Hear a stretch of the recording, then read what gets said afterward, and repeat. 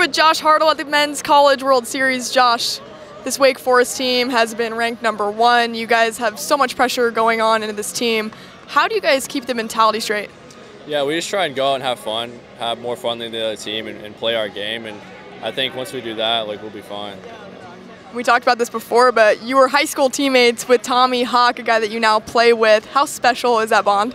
It's awesome. I mean, it's really special. I've known him since I was, 12, 13 years old. Played against him before that, and no, he's a great guy. He's one of my best friends, and I'm thankful to share this moment with him. Would you ever dream that you guys would be in Omaha together, playing in the College World Series? We've definitely thought we could do this. I guess it was a dream, but we knew we were going to do it. We didn't know when, but now that it's here, it's a dream come true.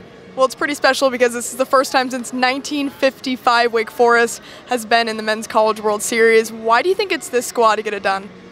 I think it's just a special group of guys. I think that we share, a common goal within each other. We like each other. We like being around each other, and I think that's the most important thing. Last year, this team didn't get out of the regionals. Do you guys hold that as a chip on your shoulder? Yeah, we've thought about it all in the off season, and we tried to execute best we could this season to get back here. So yeah, I guess that was a goal of ours. Yeah.